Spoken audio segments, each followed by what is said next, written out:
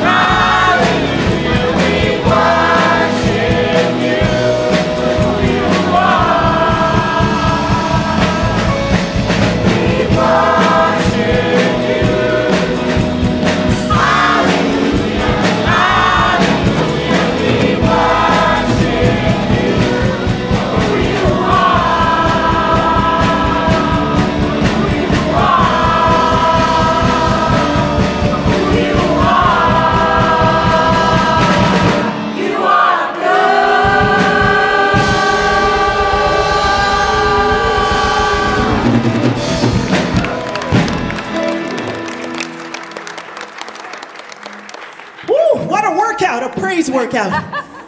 Please be seated. We have our scripture readers coming up right now.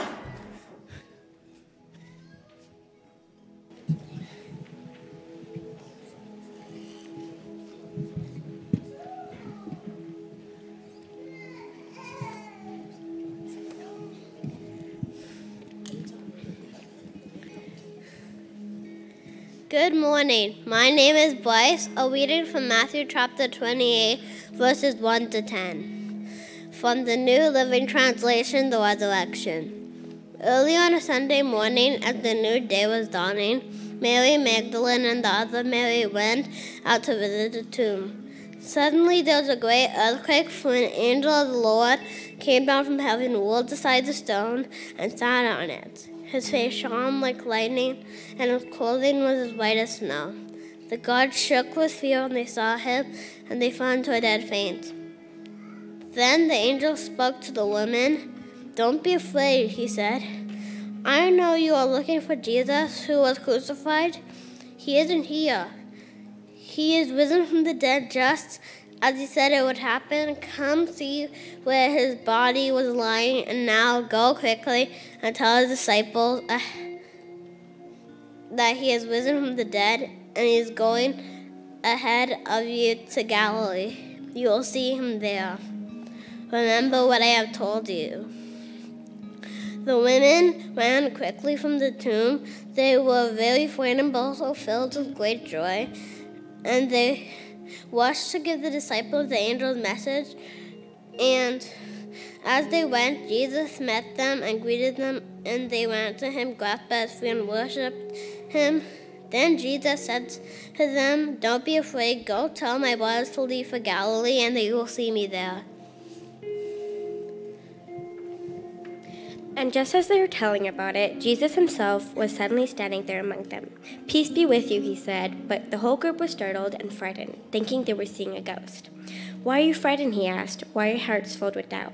Look at my hands, look at my feet. You can see that it's really me. Touch me and make sure that I'm not a ghost, because ghosts don't have bodies, as you see that I do." As he spoke, he showed them his hands and his feet. Still, they stood there in disbelief, filled with joy and wonder. Then he asked them, "Do you have anything here to eat?" They gave him a piece of broiled fish, and he ate it as they watched.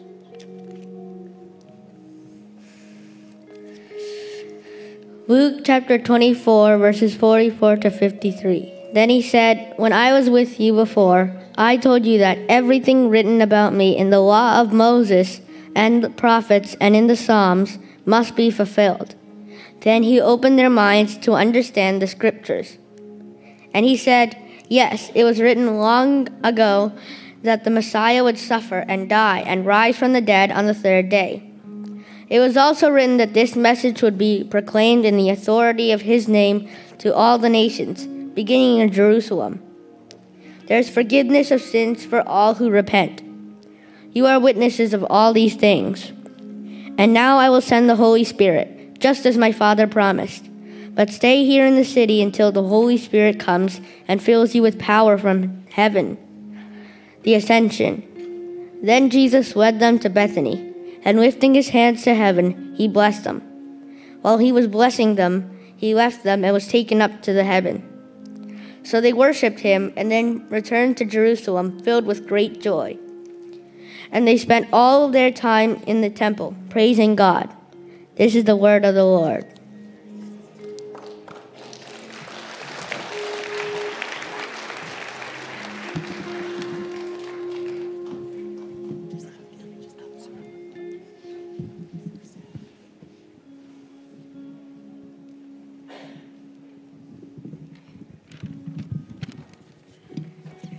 Hi everybody, my name is Abigail and this is my friend Sarah, and we are both in grade 4. Please note that summer camp early bird registrations end today. Don't forget to sign up.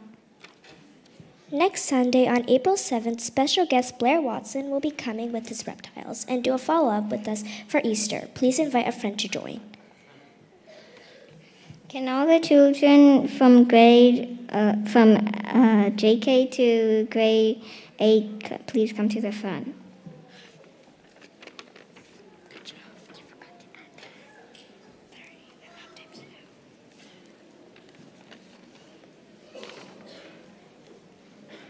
Our story this Sunday is Jesus' death and resurrection. Our big idea today is celebrate because Jesus is alive and made a way for us to be close to God again. Can all the children repeat after me on the count of 3? 1, 2, 3. Celebrate because Jesus is alive and made a way for us to be close to God again. Let's pray. Dear God, thank you for sending your one and only Son to save us from sin. Please give us guidance and wisdom to learn about you. In Jesus' name I pray, amen. Can all the children meet the teachers in the lobby? Thank you.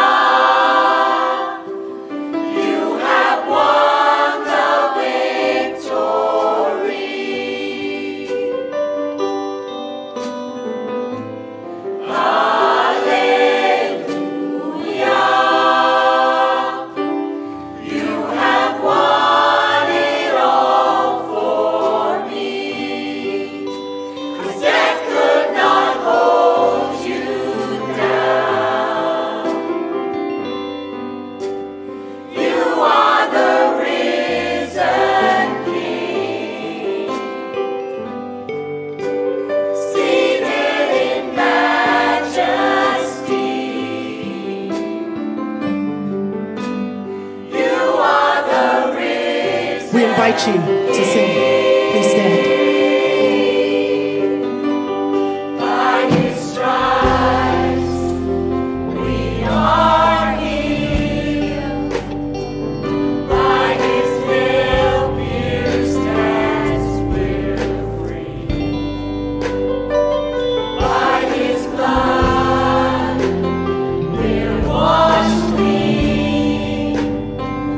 Now we have the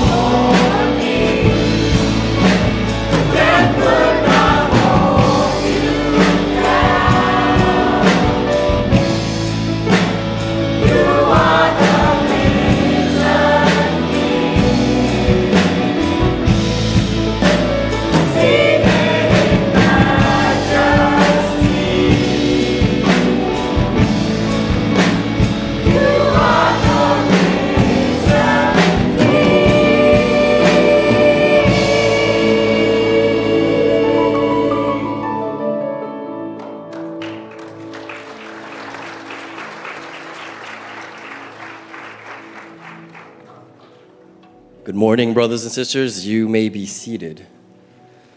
Let's bow our heads together in prayer. Father God, I come before you and I give you praise, Lord. And I thank you for bringing us all here together this morning to celebrate and to worship you together. I pray, Lord, that as we gather here today to remember the resurrection of our Lord and Savior, Jesus Christ, to remember your victory over death, your victory over sin, Lord, that you help us hold in our hearts, Lord, the truth that we share, knowing that we are one with the risen Christ. I pray, Lord, that as we lift our hearts and our eyes towards you, that this moment stays with us, Lord. Reminding us to keep our focus and to surrender everything that we have and to lay ourselves at your feet, Lord. I pray to ask that the Spirit descend upon this place, Lord, that the Spirit becomes a tangible presence around us. And I pray that you continue to establish our steps and continue to give us insight and discernment in everything that we do. I pray, Father God, that as we hear the message you have prepared today, that you soften our hearts and that you open our minds and our ears, Lord, to hear exactly what you want us to hear. And God, I pray that you continue to walk with us and continue to let us always know that yours is the victory and that your victory is our victory and that your faithfulness, your goodness, your power, and your love will carry us through anything and everything that we may face in all of our days. And I pray all of these things in your Son, our Lord and Savior, Jesus Christ's most holy, most precious, and most beautiful name. Amen.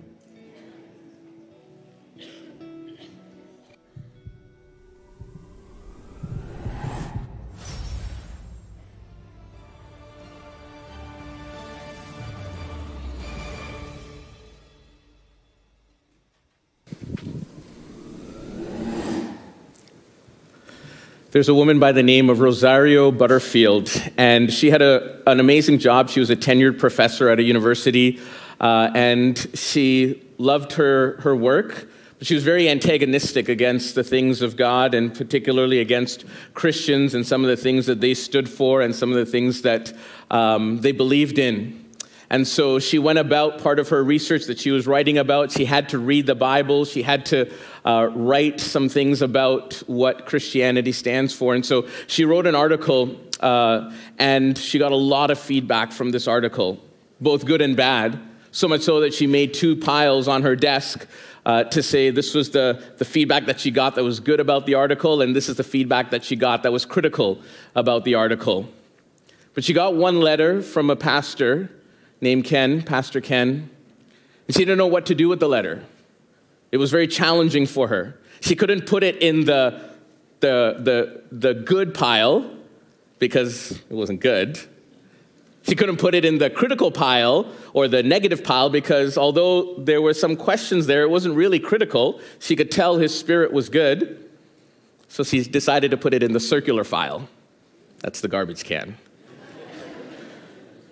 But a few hours later, being convicted, being moved to rethink about that letter, she pulled it out of the garbage can and thought about it and wrote back to Pastor Ken. And this started a correspondence.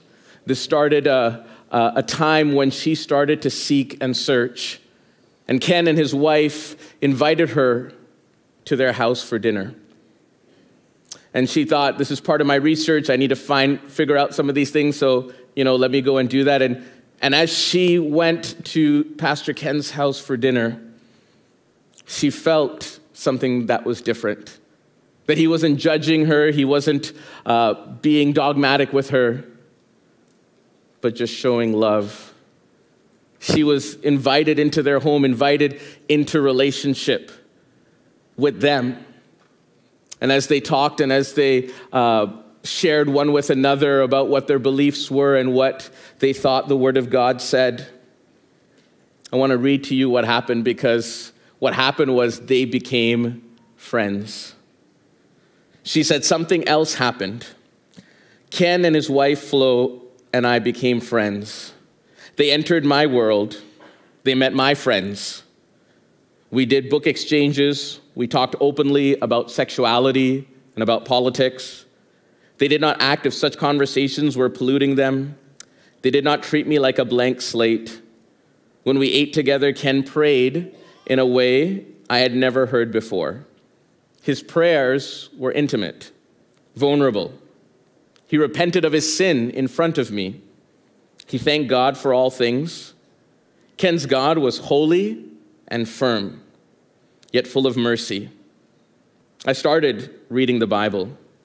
I read the way a glutton devours.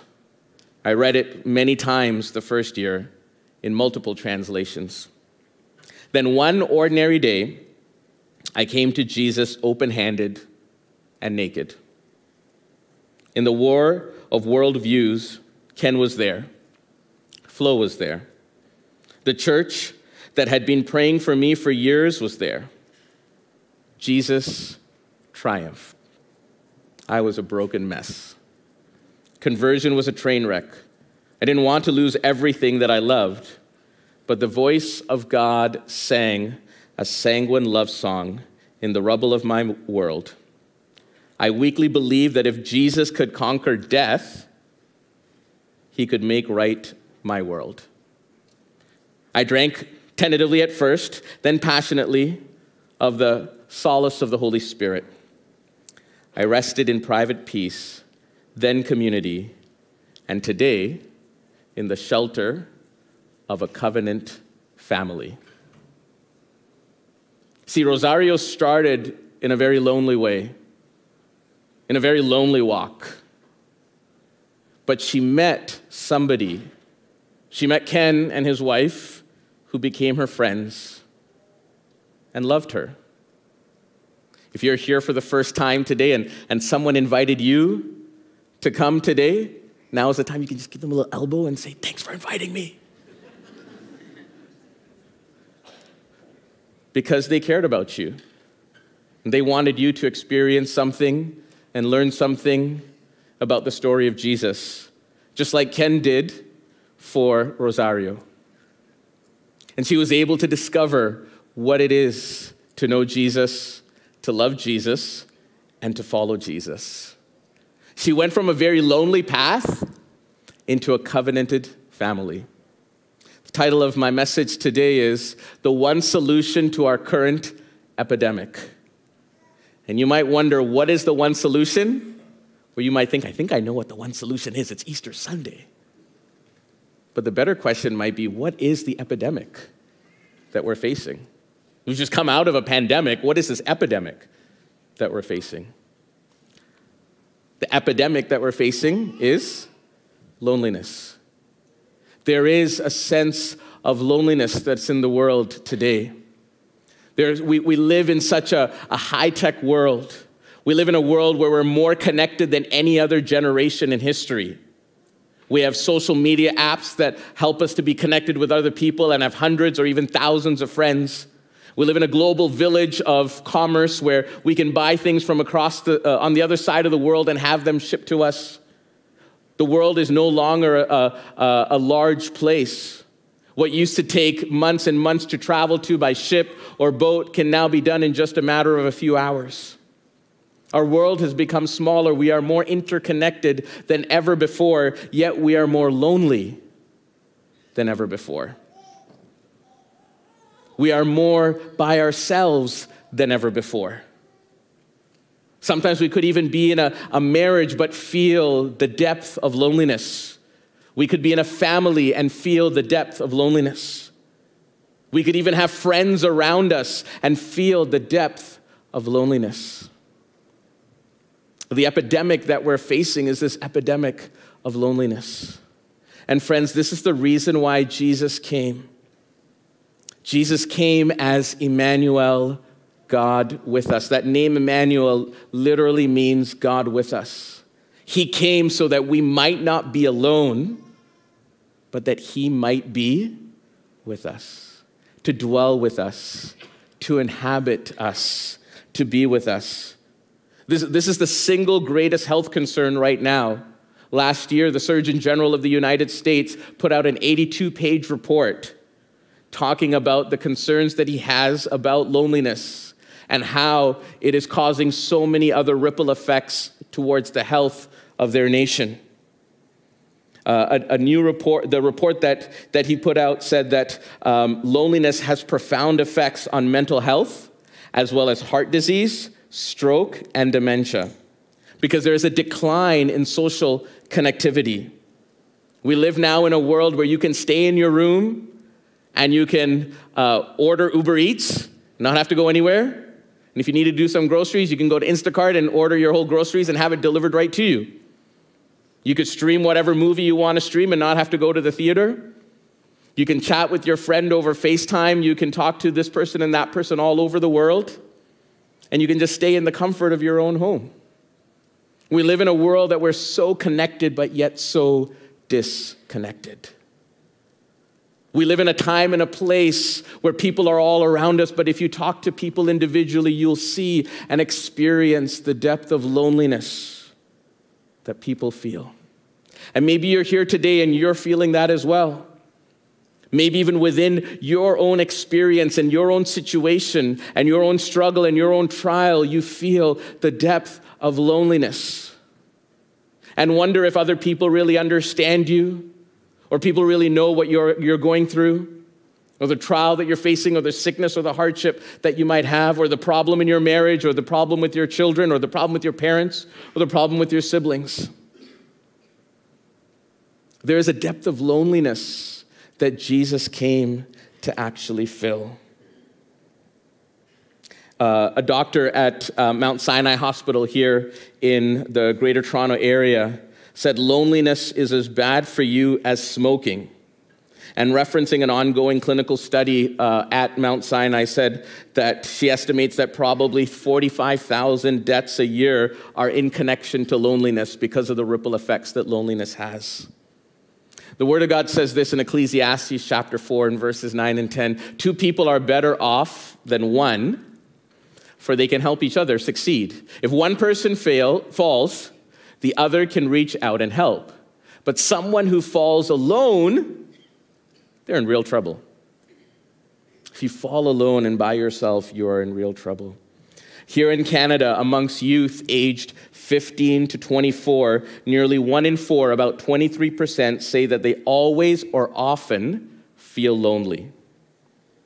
In a survey of Canadians between 18 and 39 years old, reported the highest levels of moderate to severe anxiety, loneliness, and feelings of depression of any age group. I think I have some stats there, yeah. And you can see some of the percentages that are there. Loneliness, anxiety, depression, these are things that are surrounding us. We live in such a connected age. We live in such an age where there's so many resources, there's so many opportunities, there's so many ways in which we can get help, but yet more and more people are feeling more and more alone. Friends, if you're here today and you're feeling alone, I have a solution for you, not me, but Jesus. There is hope in Jesus. Hope has a name. His name is Emmanuel, God with us. This is the story of Easter. It's actually the story of Christmas that goes all the way till Easter. That Jesus came into this world for you and for me so that we might experience his presence and know his comfort and know his guiding hand with us, even in the midst of our most difficult pain and difficult struggle and difficult trial. You know, before the 1800s, the word loneliness wasn't even in regular use in the English language. Because even though people were less connected than we are in terms of technology, they were more connected to each other in their presence with families and neighbors and talking with one another. In 2018, in England, they appointed a minister of loneliness. Can you imagine? And Japan followed suit 3 years later. In Australia and New Zealand, they have national loneliness strategies because they realize the impact that this is having. And researchers have seen that more time you spend on Facebook, actually you feel more and more alone. The more time you spend on social media, you actually feel more and more alone. Friends, Jesus walked a lonely path so that we don't have to be lonely. Jesus walked that lonely path for us. As we've been looking at in this past weekend of Good Friday and Easter Sunday, the story of Good Friday, the story of Easter Sunday is Jesus going into the Garden of Gethsemane. And even though he went with his 12 disciples, he was all alone praying in agony. Have you ever felt that before? That even though you might be surrounded by people that you know and love, but yet they don't understand the depth of loneliness that you're feeling or the struggle or the pain that you're going through. Well, Jesus was like that with the disciples in Gethsemane. And to make matters worse, even though they were physically there and Jesus was by himself praying, later on, even their physical presence left as they fled when Jesus was arrested. And so first he had their physical presence and didn't have their emotional presence. And later on, he lost even their physical presence. And he was all alone. And he had to walk that pathway alone. But he did that for you and for me. And then he went to Calvary. He went and he died on the cross for you and for me. And he died on the cross alone. Even to the point that when he hung on the cross and he was looking up to his Father in heaven, and at one point he said, my God, why have you forsaken me?" That was such a lonely path that Jesus had to walk down. That was such a lonely journey that Jesus had to walk down. But he did that for you and for me. Emmanuel came, God with us, came and journeyed in that lonely path so that his presence might be with us and so that we don't have to feel that same loneliness that he went through. Jesus took upon himself all of the sin of the world, my sin and your sin, so that he might be together with us. Because, friends, our sin separates us from God. This was the problem from the beginning of creation. When Adam and Eve in the Garden of Eden, when they sinned, they were separated from the presence of God. Before, they used to enjoy the wonderful communion and presence of God. But when they decided to disobey God and sin against God, that sin separated them from God. And no longer could they experience the beauty of the presence of God. In the book of Isaiah 59, it says, "Listen, the Lord's arm is not too weak to save you, nor is his ear too deaf to hear your call. It's your sins that have cut you off from God." If you're here today and you're wondering, how can I take some steps toward Jesus? Here's the first step: to realize and acknowledge that we are sinners. I'm a sinner. We all are sinners. We all have sinned and we have fallen short of God's standard and God's glory. But the beauty of this verse, it says, the Lord's arm is not too weak to save you. The Lord's arm is not too weak to save me. Praise be to the Lord that he has come to save us. He has come to redeem us. In the book of Romans chapter 6, it says, "For the wages of sin is death." That's why Jesus died on that cross. He died on the cross to pay the penalty of sin for us, because the wages of sin is death. But the beautiful thing is that the gift of God is eternal life through Jesus Christ our Lord. He took the punishment and he took the penalty of sin because sin was separating us from God. And he said, that's not good. I don't want sin to separate me from my people. So I'm going to come down to earth and I'm going to die on the cross and pay the penalty of sin, which is death, so that I can be reunited with my people, so that I could be Emmanuel. I could be with my people and give them the free gift of eternal life. And friends, today we can all experience that free gift of eternal life. This is the story of Easter. This is all what it's about, of the resurrection, because Jesus' resurrection brings us life, and life in all of its abundance and fullness. We all can experience that abundant life in Christ. It says in the book of Romans chapter 4 and verse 25, he was handed over to die because of our sins. Our sins put him on the cross. And he was raised to life to make us right with God. He was raised to life so that we might have life and life in all of its abundance, all of his fullness. In Romans chapter 5, it says, for if while we were God's enemies, when we are alienated from God, when we are far away from God, because of our sin that separated us from God and put us far away from God's presence, we were reconciled to him through what? Through the death of his son. How much more, having been reconciled, shall we be saved through his life? If because of the death of Jesus, we were reconciled to him because he paid the price for us, he paid the penalty for us, he shed his blood for us, how much more now, because he is resurrected, because he is living, can we enjoy abundance of life? Because Jesus is alive, we can rejoice in the fact that we have life and life in all of his abundance. And you might be here and you might be thinking, I don't know whether Jesus actually rose again from the dead. Well, starting from tomorrow, on our social media accounts, we're going to be putting out a few videos talking about the 10 evidences of the resurrection of Jesus. And I want to encourage you to watch that if you have some questions and doubts to try to figure out, did Jesus really rise from the dead? Well, there is some evidence, there is some factual proof that we can look to prove the evidence, to show the evidence that Jesus rose from the dead. We can rejoice in that fact that this is not a myth. This is something that actually happened, and it's something that we celebrate on Easter Sunday, on Easter weekend. But we don't just celebrate it on Easter weekend, we celebrate it all throughout. In the book of Luke chapter 4, this is the reason why Jesus came. Jesus came here, when he was here in this world, he came to do a few specific things. And in all of what he was doing, he was trying to bridge that gap from people that were lonely to come to God. And in Luke chapter 4, it says, the Spirit of the Lord is upon me. This is what Jesus was saying. He was actually quoting from an Old Testament portion in Isaiah chapter 61. He said, for he has anointed me to bring good news to the poor.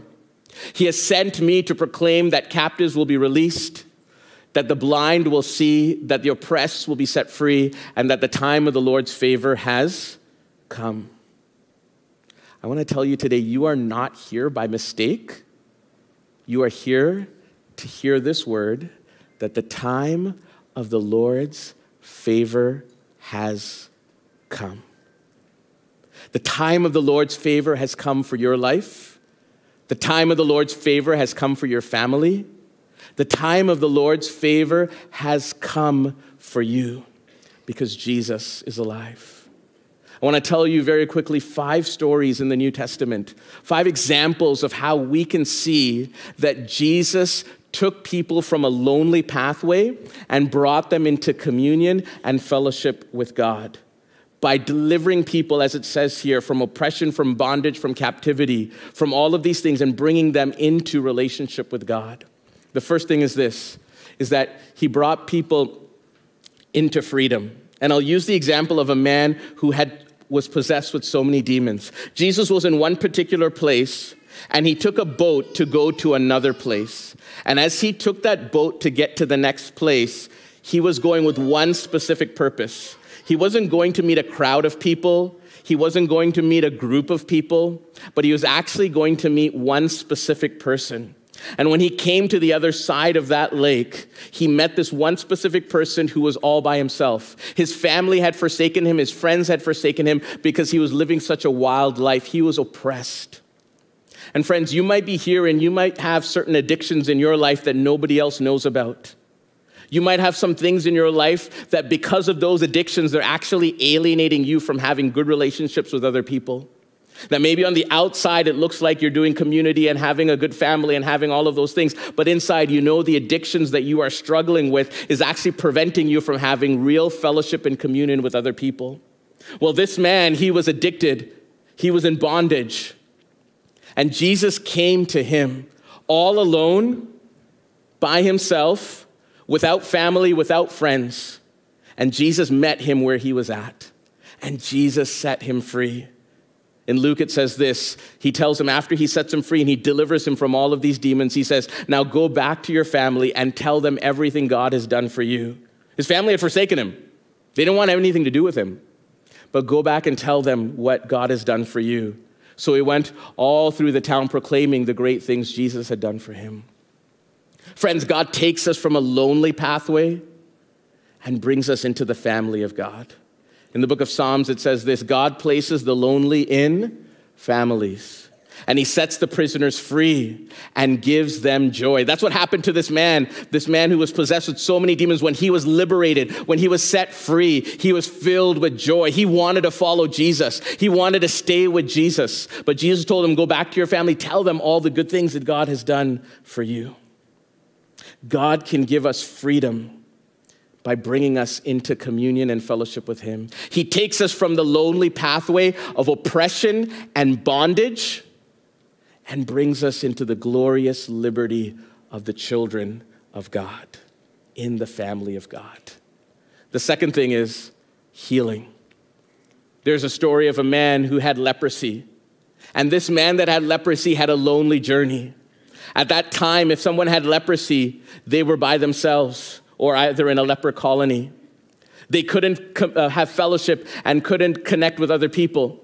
So much so that if they were traveling to one place and somebody else was coming by, they had to scream out, leper, leper, so that the other people could stay away and not get the sickness that they had. This man was traveling by himself. This man was all alone because he had leprosy. Have you ever felt like that as well in your life? That maybe because people misunderstand you or don't see what you're actually going through, you feel like you're treated like a leper. You feel like you're treated like an outsider. You don't feel like you're actually connected with other people. Well, that's what this man experienced and felt. But he came and met Jesus.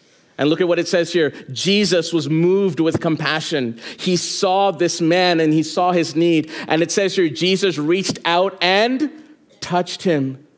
See, that Jesus could have just said a word and could have healed that person. But because that man had not felt the touch of another human being for who knows how long, maybe months, maybe years, had not felt the touch of another human being, he had such a lonely path. God has created us in a way where we need physical touch. It's one of the love languages. But this man had not felt that. So Jesus reached out his hand and touched him, and he said, I am willing. Be healed. And he received that healing. And no longer did he have to be alone or by himself. In the book of Psalms, it says, even though I walk through the valley, the darkest valley, I will not be afraid. Why? For you are close beside me. You might feel today like you're a leper. Nobody understands you. Nobody wants to be close to you. People don't understand what you're doing. Jesus understands you. Jesus walks with you. His rod and his staff is there to comfort you. Number 3, satisfaction. Jesus takes the person that's lonely and brings them to a place of satisfaction. There was a woman at a well that Jesus came and encountered. And he came to her and he said, woman, can you give me something to drink? And she was surprised that Jesus would even ask that. And to make a long story short, Jesus knew that woman could see her past and told her, bring your husband and let's talk. And she said, I don't have a husband. And Jesus said, yeah, the 5 people that you've had before are not your husbands, and the person you have now is not your husband either. And she couldn't believe that Jesus knew all of that. We might be like that woman that's seeking out for relationships. We might be that woman that regardless of whatever relationship we have, we're always seeking out for something else. Nothing satisfies us. Even the most intimate relationship that we can have with another human being wasn't satisfying for her. And maybe in our lives as well, even in the intimacy of marriage, we don't see the satisfaction that we actually want. And sadly, in some marriages, people walk a very lonely path. Maybe you're like that today. That you're surrounded by people, you're surrounded by relationships, but it doesn't bring you satisfaction. Let me tell you, the person that can satisfy you is Jesus. He's the only one that can fill this God-shaped void that is within us. Look at what Jesus says here. He says in John 4, but those who drink the water I give, Jesus says, will never be thirsty again. They'll be satisfied. And it becomes a fresh, bubbling spring within them, giving them eternal life. This is what Jesus wants to do for us, to satisfy us with the living water that he gives, with a water that never runs dry, with a water that quenches our thirst. Friends, we could be looking out for this relationship and that relationship, and this thing doesn't satisfy us, so we're going to look for something else. This thing doesn't satisfy us, so we're going to look for something else. And we're always looking, and not being satisfied. Let me tell you, we can look and look, but our true satisfaction will be found in Jesus. We are living through an epidemic of loneliness, even though we're surrounded by so many people and surrounded by so many relationships. Jesus is the one that can satisfy us. And we'll continue to look and never be satisfied until we find our joy and satisfaction in Jesus. He invites us. He says this, come to me, all those who are weary and carry heavy burdens, and I will give you rest. Are you weary today? Are you carrying a heavy burden today? Jesus died and rose again for you and for me so that we can take our burdens and give it to him. Jesus died for you and for me so that we can come to him and cast all of our cares upon him because he cares for us. This is the beauty of Jesus. This is the truth of the gospel. This is the story of Easter. This is what Jesus has done so that we might experience life in all of its abundance and all of its fullness. We can keep seeking and searching, but we will find true satisfaction in Jesus. Number 4, wholeness. Jesus wants to make us whole. And there's a story of a lame man who Jesus made whole. He also was all by himself. The Word of God says in John that one of the men lying there had been sick for 38 years. He was by this pool, which is called the Pool of Siloam. And every now and then an angel would come and stir the waters, and whoever would jump in first would receive their healing. But this man who had been sick for 38 years, he was lame. And he told Jesus, when Jesus came, he said, I don't have anyone to put me in the water. And whenever I see that happening, somebody else jumps in the water before me and I can never get there in time. This man was having a pity party for 38 years. Have you ever had a pity party? Woe is me. Nobody understands me. Look at my situation. I'm misunderstood by everybody. If they would only know. This man had a pity party. This man was just looking at his own situation.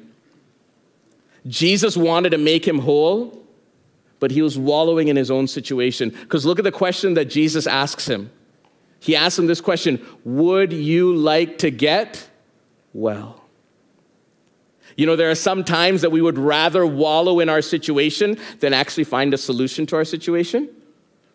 There are times when we actually like to, I don't want anyone to help me. I just want to do it myself. And I don't care about what other people are thinking or saying. And we're in our own little world, in our own little situation, without actually getting the help that we need. Jesus is the help that we need.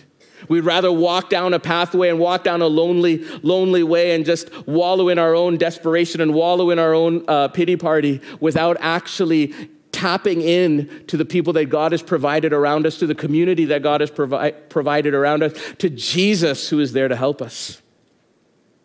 And so Jesus came to this man. For 38 years, he was struggling as a lame man. And Jesus came and healed him. But he asked him, do you want to be healed? Friends, I ask you the same question today. Do you want to be healed? Do you want to change? Do you want a solution to your loneliness? Do you want a solution to your sin? Do you want a solution to your addiction? Do you want a solution to your bondage? Do you want a solution to the difficulty that you're going through?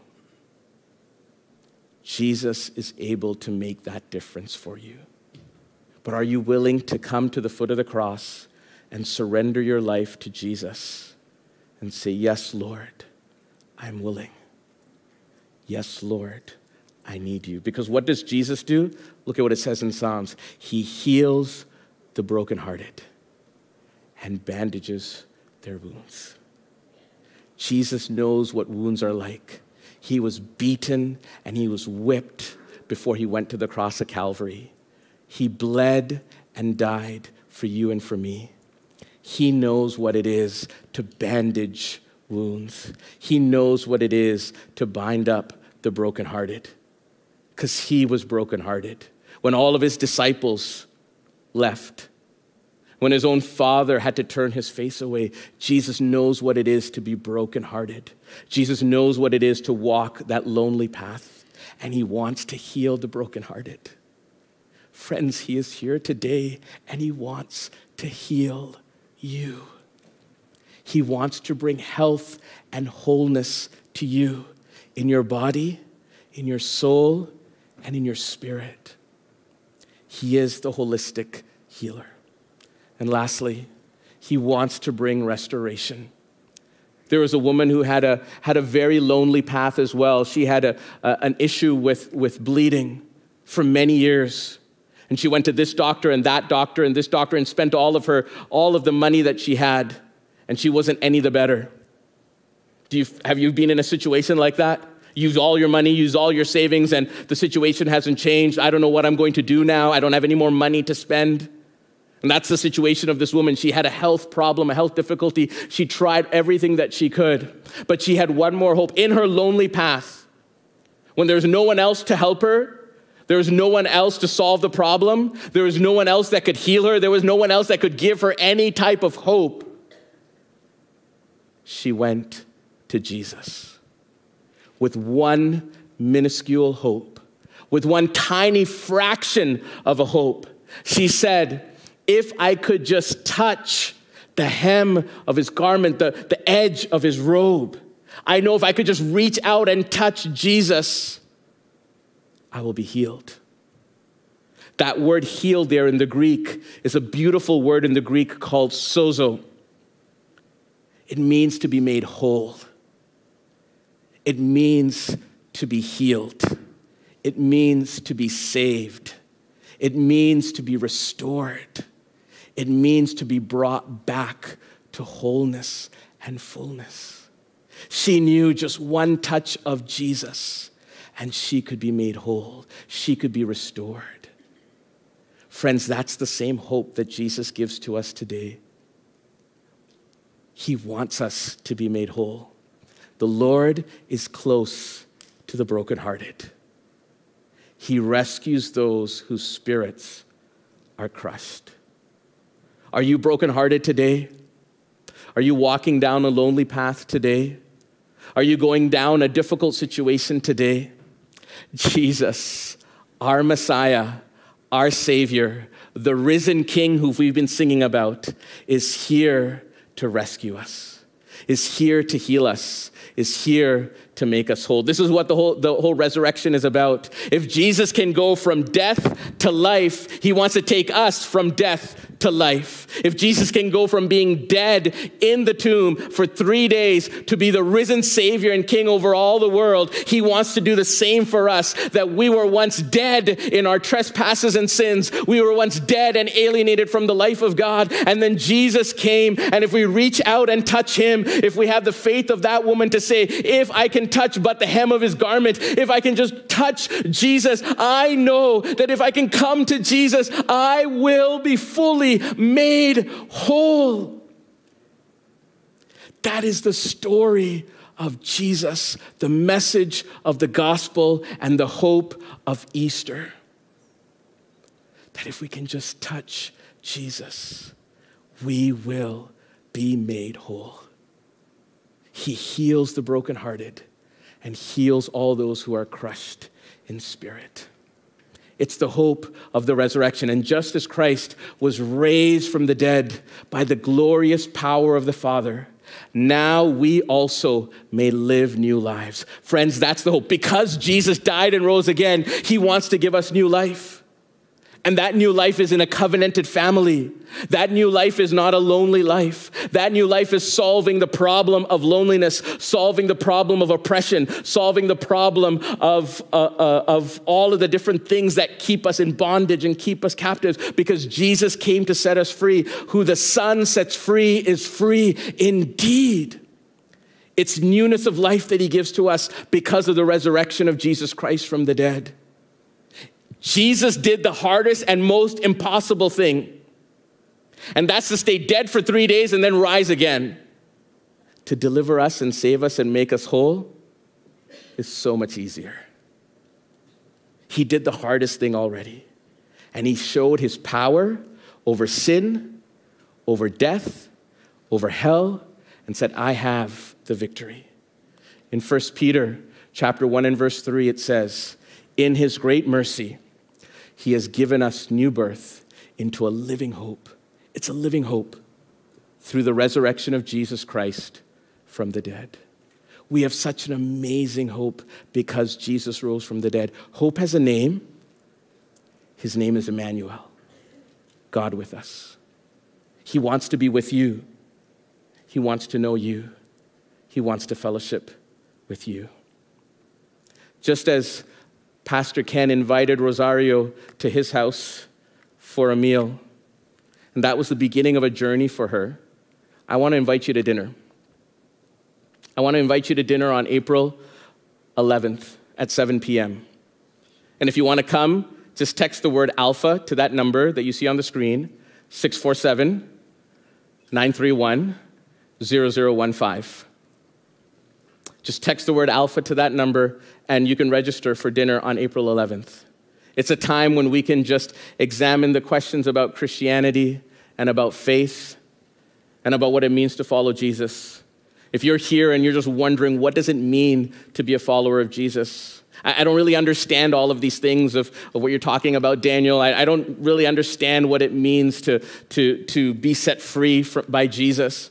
I don't understand what it means to commit my life to follow Jesus. Well, can you join me for dinner on April 11th? And let's talk about that. Let's explore that. We have a course called the Alpha course, which we're going to be running in the fall, and this is sort of step one towards that. And maybe you're here and you're feeling like, I've been praying and I don't know if Jesus is really hearing me. Maybe you're here and you're wondering, I'm going through such a lonely path and a lonely, difficult path. How do I hear God speaking to me? How do I have that communion and fellowship with God? Well, starting on Tuesday, we're running a course called the Lectio course. And this Lectio course is something that's going to help us to pray the scriptures and hear the voice of the Lord.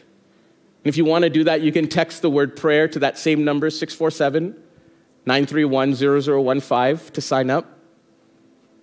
And if you're a follower of Jesus and you just want to take some more steps towards Jesus and learn what it is to walk with him and know him and fellowship with him so that you don't have to live a lonely pathway or don't have to walk a lonely pathway, then let's learn to pray the scriptures.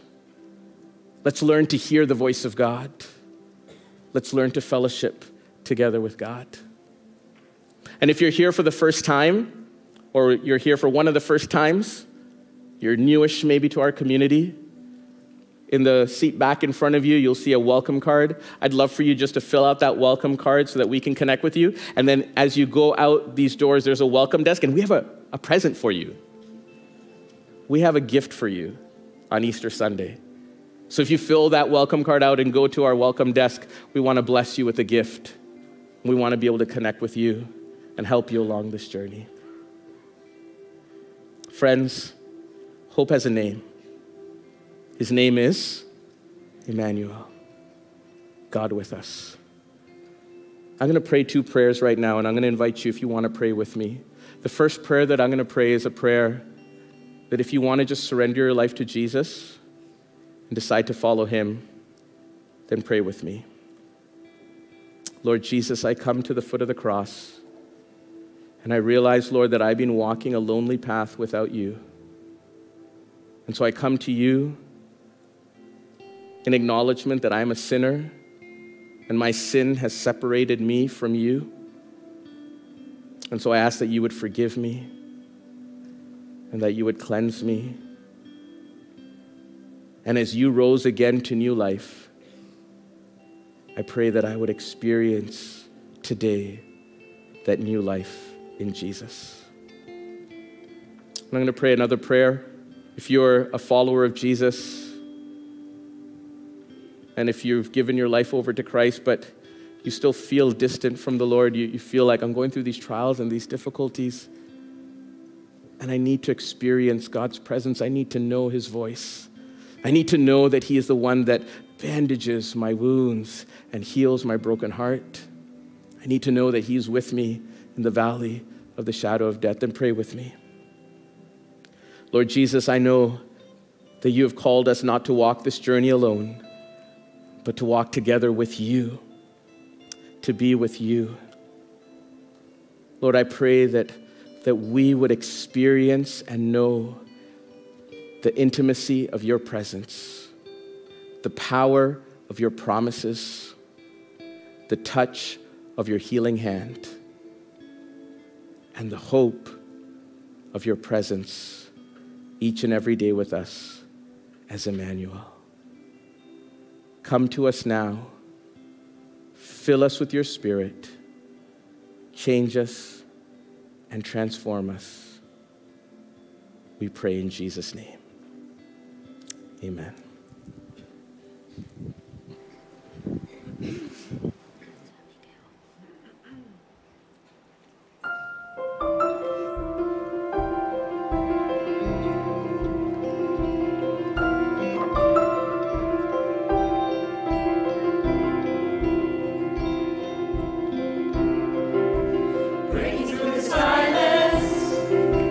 Glory in the highest, the hope of all creation.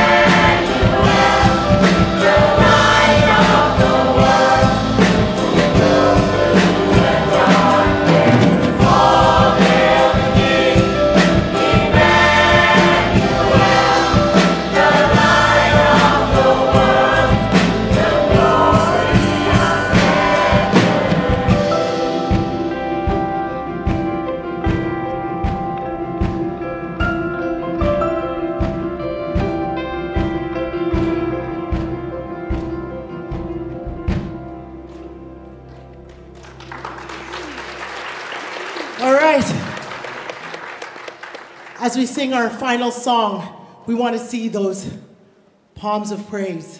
One more time as we worship him. Let's go. Our Redeemer lives.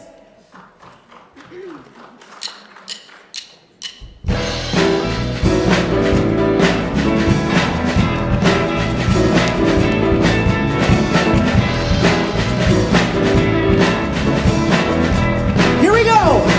I know.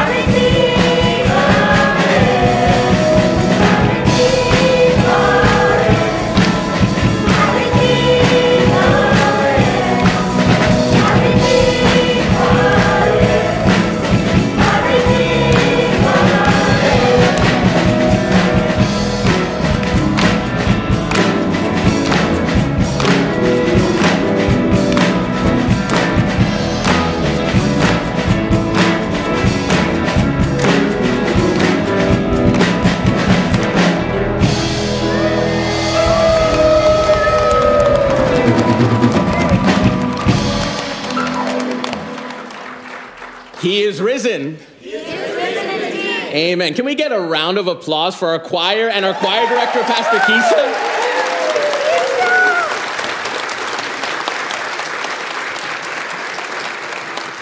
I know you're all going to be tempted to go to Pastor Keisha and be like, can I join the choir too? We really thank God for all the hours that they put into practice. And we have such a wonderful reason to rejoice today because our Redeemer lives. He's conquered the grave. He's here to heal us. He's here to deliver us. He's here to save us. He's here to make us whole. Don't leave without experiencing that. Our prayer team is going to be here at the front and at the balcony, and you might see some of them just walking around. If they have a prayer lanyard, feel free to ask them for prayer. If you want a prayer in any way, we would love to be able to pray for you. As we end our service, I want to read a benediction from the book of Hebrews, chapter 13, verses 20 and 21. Now may the God of peace, who brought up from the dead our Lord Jesus, the great shepherd of the sheep, and ratified an eternal covenant with his blood, may he equip you with all you need for doing his will, May he produce in you, through the power of Jesus Christ, every good thing that is pleasing to him. All glory to him forever and ever. Amen. We have some coffee and snacks for you at the back. Go in the presence of Jesus, in the presence of Emmanuel. God bless you.